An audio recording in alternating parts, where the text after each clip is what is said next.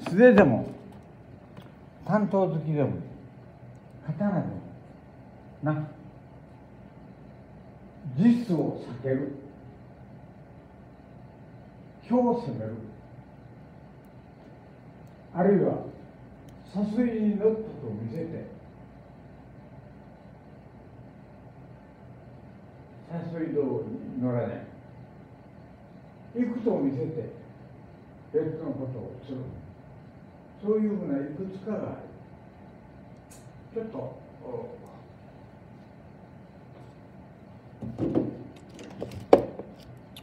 典型な、いいか、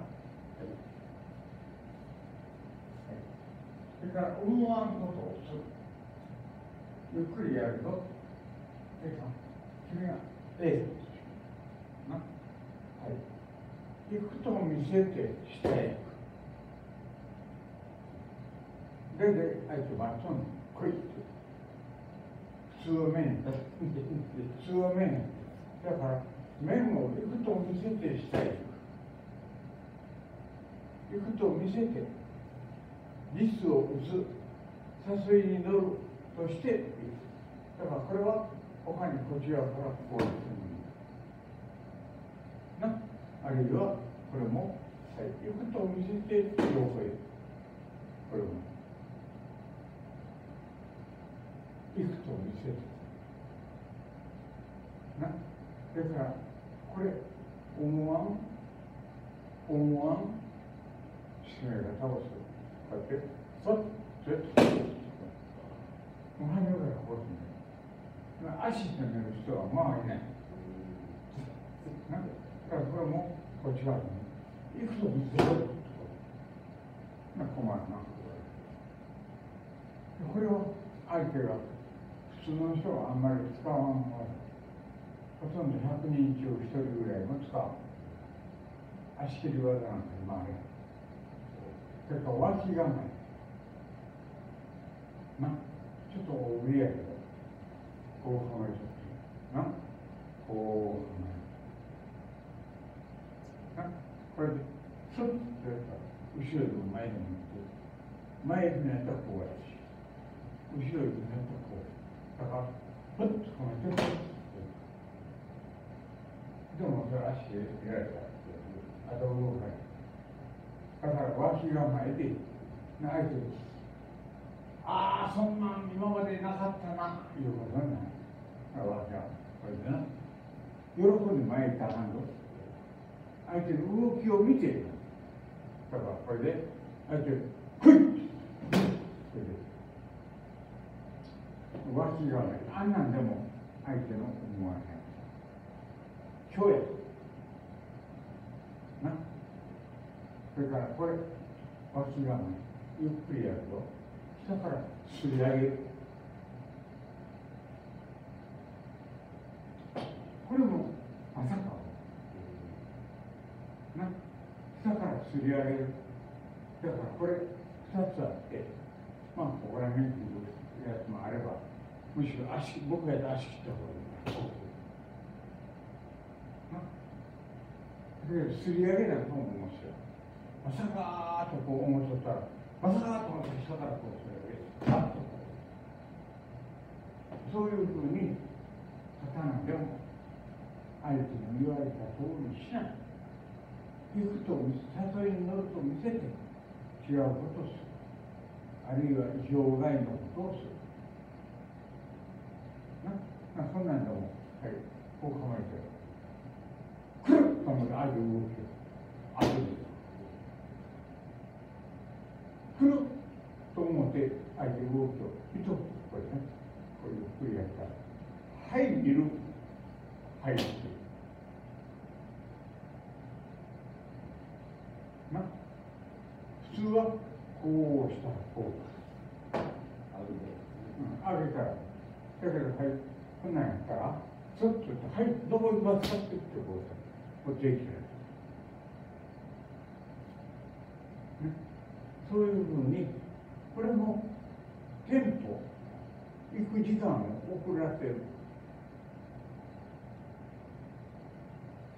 それでまた出会いが違う。だからこんなんはあんまり関心せんな。そんな人ったらあんまり関心せん。まだこれやったら、こういう人ってわーっとこういうふうにやったらわかる。だから、こんな構えは、めったに100人に1人やらない。両手突きでもいいし、両手突きでもいいけれど、片手突きの方が用意する。だからこれで、すごい、すごい、すごい、スッとこうやってやったらやら赤いの。だから、そういうふうに、剣でも、誘いに乗ると見せて、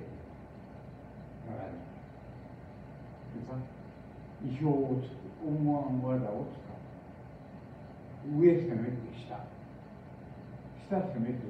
これでも最初こういったらな、またあれするのは強い。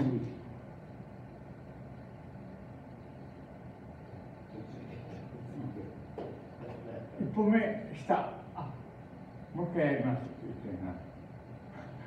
これちょっとずるいけどな、一歩目お願いします。こうやってこう切っておく。はい、もう一回ほなやります。上。お前今下来たよやってる。下来たよやわかるけど、また下行く必要ないでしょうってね。実際の勝負はそうとは限らない。次構えろって。下から上へ行くよ。そうでもかって言ってあげる。そういうふうに、それもな、ちょっと見とけよ。こう言って、こう言ったらあかんの。な、これちょっと、次、はい。下がってみ。ちょっと下がる。出ようとして。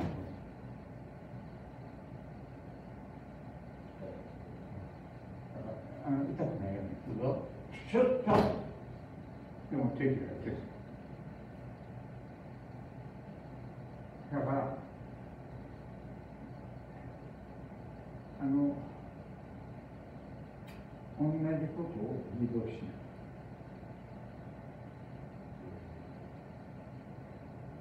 い。こんなんでも例えばな、片手打ちでもやる。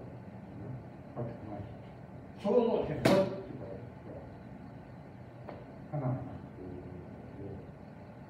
特にこれ、さーっと作る。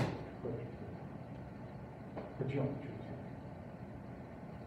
そういうふうに A さんとやるときは自分で考えとけ。先生今日あんなん教えてくれたらこんなん教えてくれたらと覚えとけ。で一人で何回も想定練習しとく。こんなん出てる。それ担当でも同じ。みんなな。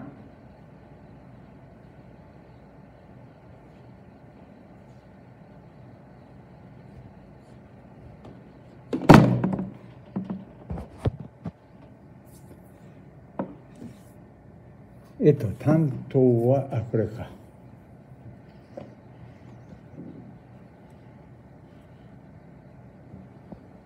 担当でも同じな。や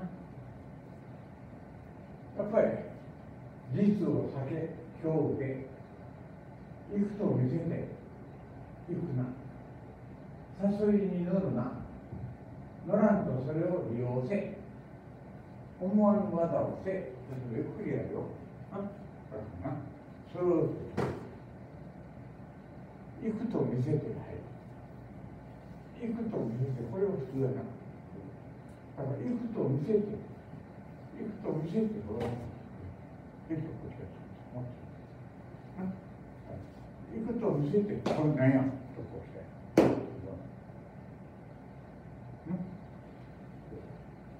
これ左右で行くと見せて、次また、はい、いいか。行くと見せて上がってきたね。待ってました。それからこれ行くとと見せていうのは足へこのように下ろしたり、それからこれ行くと見せてこっち側に出ていって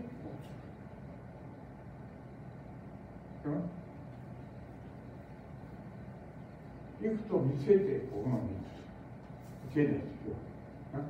行くと見せてお前何やあらんって今足回ってよくあれ行くと見せてだからこんなんだな行くと見せて振り返ってしたこれちょっと止まる行くと見せて振り返ってしたなこれしようと思うやろしようと思ったら上上がったら思ったらこっちゃう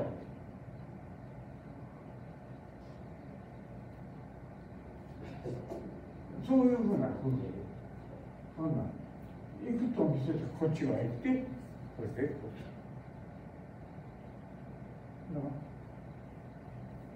それ僕が言った方を覚えておくね覚えておくねそれからこうやって初めからこっち側で行ってもう初めからこれ行かないぐわーっとぐわーあっってこれで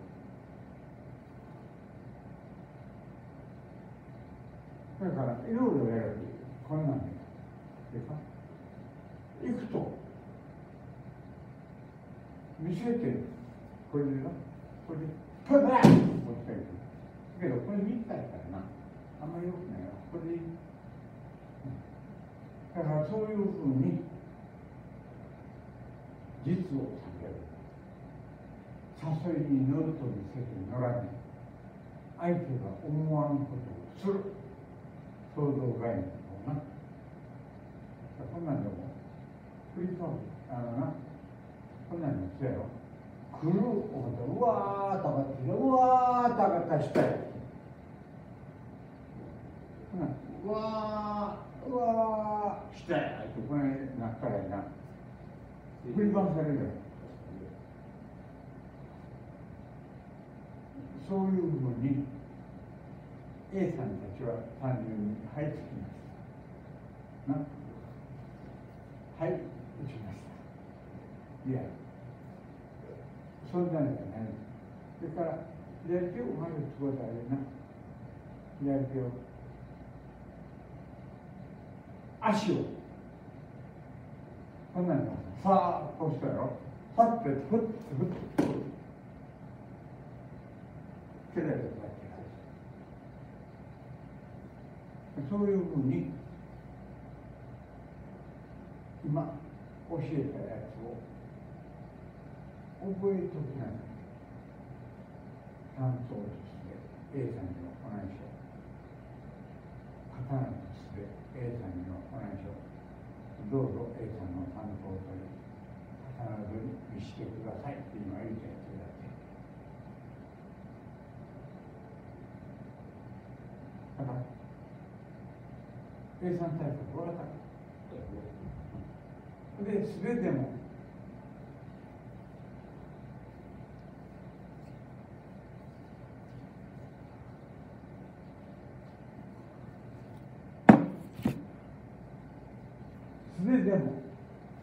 一番単純なやつはスピーディーに2本3本ということいっぱいあるなでまあこれから言ったらゆっくりやったら1、2、3これでいいこれちょっと入ったらいいんだなはいこれでいいこれでいいな向こうはあわわわわってこうなるそれが一番単純ほうき流やほうき流けどあとはちょっと考えるねはいそれでさっといくつも見てこっちがいいなもうこうやって何かできるかできる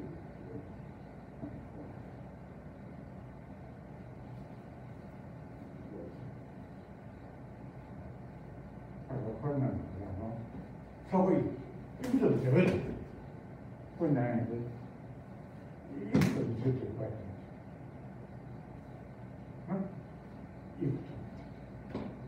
手でも挟んどったんや。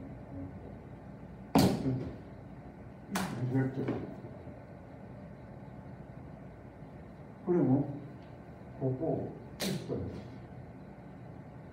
ピストンです。ピストンでこう。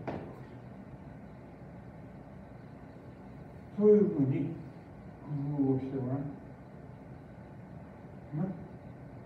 それから彼らはガラテヤ、首都知らないか、ごめん、裏手も知らないか。ガラテヤを裏手に使うのも一つの方法や。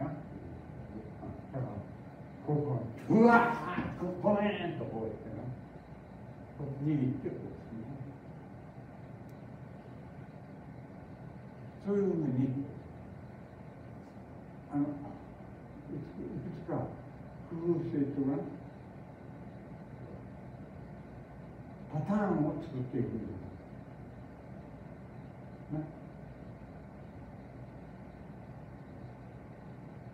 向こうは誰か自分からついてきたりはしない。来たやつをお唱えするかと考える。つかみに行くんですよ。つかみに行く。白川さんみたいにもう掴んどった遅いが掴まんといこうと言い出した人もおるけれど、まだ A さんクラスは掴んでる。だから掴まれなかったよ。ちょっと一発だけ言うけど、掴めんやろ。なんぼ分かっとったの。いけるか。いいって言うんです。で、今みたいにこうやってやったら、さあ、日本の3本ね。前へ。いいか、その場でこうやってやったら、今度、前へ。で、これやったら、1本目、2本目、3本目、4本目。前へ。向こう5点だ。多分、同じこと2回3回やっても向こう無理やろ。けど、一本ずつやったら完全にやない。取られたらはい、みんな頑張るよ。これでよ。これで取られたら。力で言う。あれかね違う。弱い。だから向こうは力抜いてきて。けど、今みたいについていきたいんですよ。つかんだ。次やるべきことを向こう体かかんないとできひんことだ。つかむまでやって。次やると、できない。つかんだから、次できない。だけど、こっち側もつかんだら力入れるから、次これが出ない。だから、これ、バッと掴まれたら力抜いて、力入れたら、体が出ない。力抜いて、こう。最低限でこれはだから、何かやろうと思ってた。こっちやるとか、こっちやろうと思った。これ、ちょっとふっとやったら、これですね。力入れる。なんかできるか。こっち持ってくるか。なんかできる。やってみる。両手でガッと持っていこうとして。もうないか。しかし、あんなやつと間に君やられるの違うか。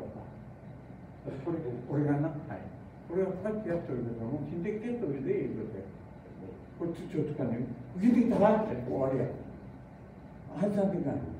俺がこうやってやってることは、この旅の中についているよということを、だから、ゆっくり、こうしよう思う。こうしとって、こっちにできてる、こういうこと、なんていうはずで。それをいつまでもない。こうやってやっとって、そのうちも開ける。なんでだから、パッと持ったやつ、何かしよう思ったら、パッとこられたり、最初。パッとこられたら、もうこの人から。ちょっと蹴るんです。れついてきてるのもこのところで、はいと。けど、ついてきてた方がいい。このぐらいの余裕はあげない、なるほど。こっちは何ですか、これ見て、これはそのね、今、グッと見たら、やられる。やれへんけど、こっち捕まえたら足を見て、これが僕の余裕、これ僕の余裕、手も怖いように、足も怖いように、こっちにって、やられる、連続で。蹴らしたなら、ガーッとやれるか、上を。だから、こんだけ言って、やばって思ったら、これからいいのかな。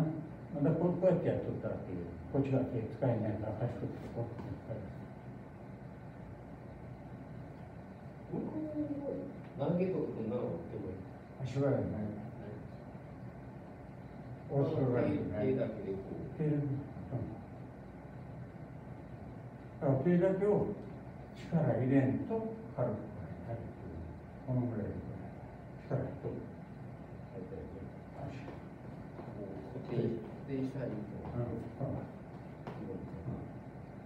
で、あんまりこうやってやったり下からつったよな。けど、後ろに回られたらもう、やっぱり不利。だからこの両方やっている間に、できるだけ対面でこうやって対面で。だけど、もう、行こう思った時には、一瞬こっちが出なあかんの。ほんまこうやってやったらあかんの。こうやって行こうって言った時に、パッってこう言って終わる。片手でもないし、これでやろうも取られないし。向こうで当て身に両使えへんから、多分これ使うのにしようと思ってる。こうやってやったら、もう、相手の足を自由ですよ、自由ですよ。長い間やったら、そんなことアホでやしまいにやられるよ。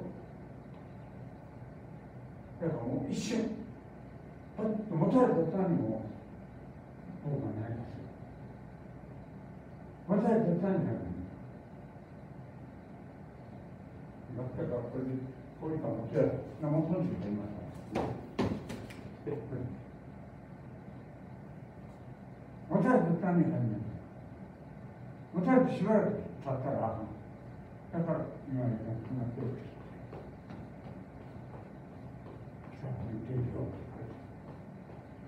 で、これ一瞬だけ、はい、力入れられると、一瞬だけ、ひょっとこれ、一瞬だ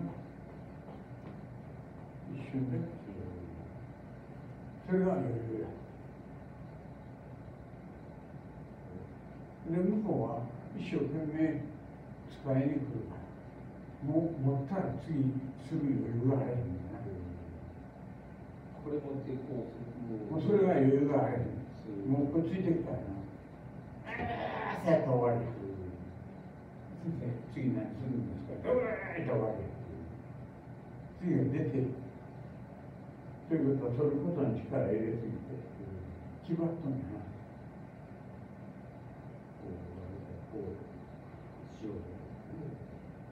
だからこれ言うたら、これ、はまると見せずこうしてるけど、だからこうやった時は、もうこう出てかんでくる。これ、こう構えとったらな、これ今言った。押さえるところに出てくる。これともないね。これに入る、捕ますと同時に出てくる。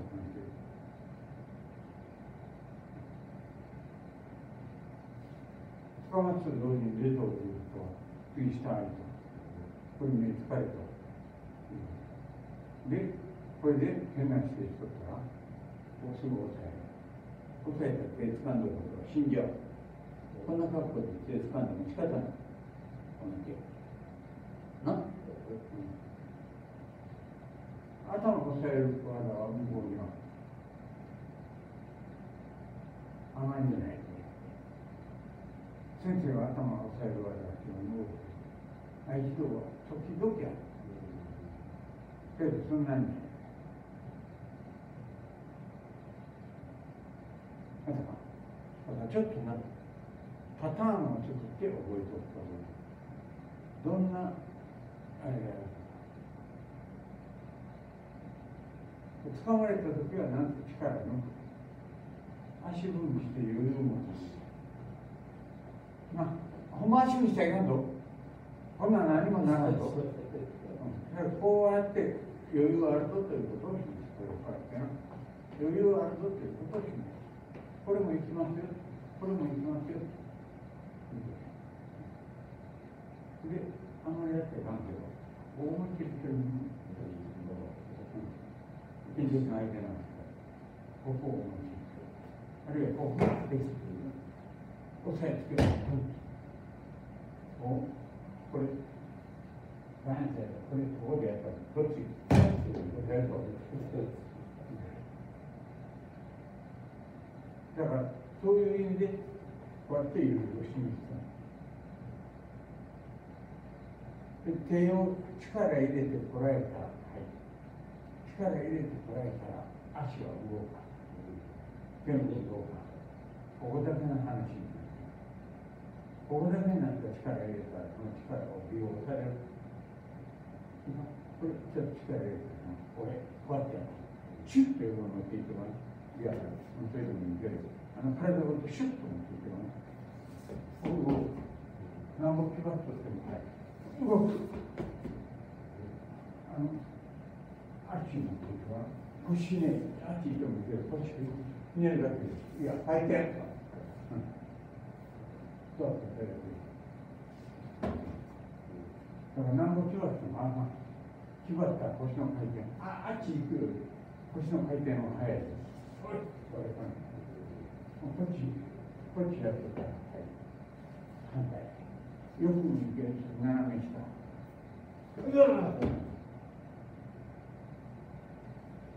だからなここで一生懸命掴んでおるやつはアホや分かっとったら腰の回転でこっちやって速いです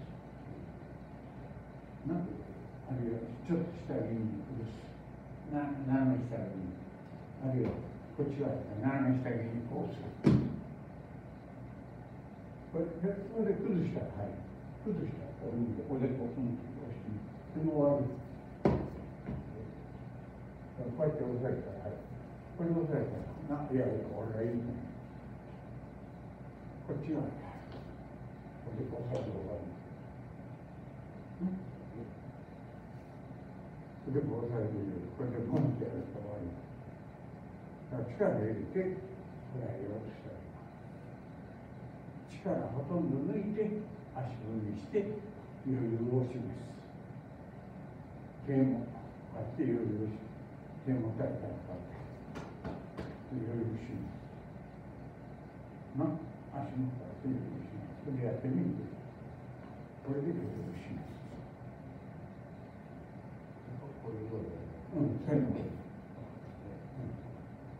これちょっと下にねあっちにこうそうそれは我々の力を方向に入れるそれもうある程度考えてやったらパターンを覚えてくださいこんなのをこうするだろうこうな例えばそれでこうする引っ張る俺が引っ張るこうするだろう引っ張りながらこうしたらこうやってきようやったとここに見ながら覚えるはいちょっと休憩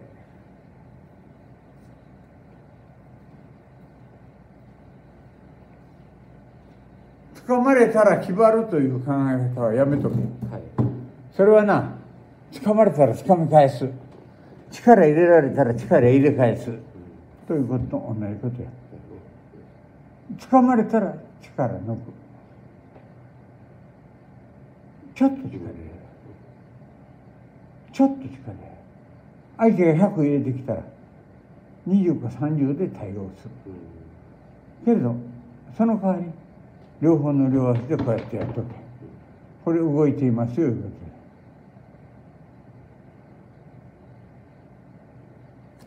だけど大体掴まれるいうことはもう泥いな。掴まれるいうことは泥こい。けれど掴まれたんやから仕方ない。けどその時力入れて引っ張り返すとかな、押し返すとかいうふうなことは考えん方がいい。掴まれたことは事実だから。